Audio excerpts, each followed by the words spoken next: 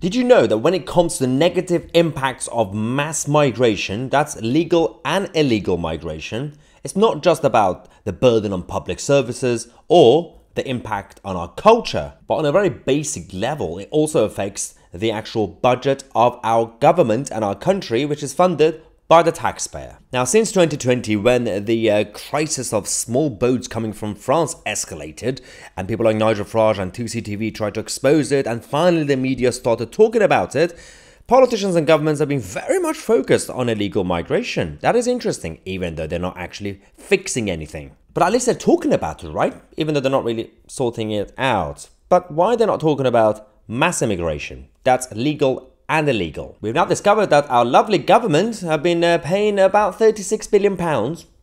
This is the cost of mass migration. So that's foreign students as well as legal migrants on benefits. A new report has revealed that the UK taxpayer has forked out almost £24 billion, right? This is actually over the last couple of years, since 2020, on jobless legal migrants who contribute nothing to the economy since 2020. Foreign students also cost the UK £12 billion. Do you remember when the political left and the neoliberals said more migration? That's always good because it's going to contribute to the GDP. Ooh, all the doctors, all the nurses will be foreign. Okay, so what about the rest? When it comes to mass immigration, you could have the few doctors that you want and a few engineers that you're really ranting about.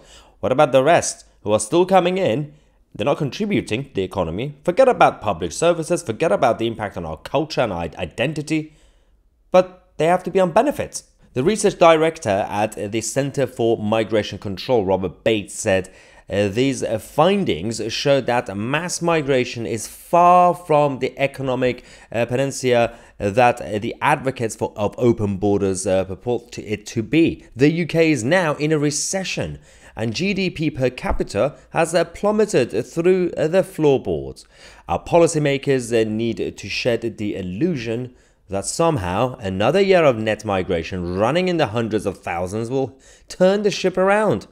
Robert Bates also said, well, we have had 20 years of limitless migration, and those with legitimate concerns were simply told that it is an economic necessity. Well, now we know it was a lie. Well, we knew it was a lie, but now we actually have more evidence that contribution goes down to the economy, the cost to the taxpayer will go up. Robert Bates said, but the fact is that there are now over 1 million migrants who are making no economic contribution to the UK coffers and are in fact imposing a net drain. The very minimum that we should expect from those being welcomed to the UK is that they should be enrolling their sleeves up and getting stuck into work, but even that does not seem to be the case. Now it's time for more facts and stats, because an analysis of the labour force survey by the Centre for Immigration Control also found that in 2020 there were 620,500 economically inactive migrants. 2021, 623,250. 2020, 740,000. And last year, 2023, 711,500 economically inactive immigrants. So don't you dare tell me that by default, as a blanket policy, more migration, more economic migration just equals better GDP or economic growth in general. It doesn't work that way. Again, as I said, just for the sake of this video, forget about the problems with the culture, with national security, with safety every day, and of course public services. Just when it comes to the basic economic argument and debate about cost versus benefit, it doesn't seem to make any sense. Politicians don't care.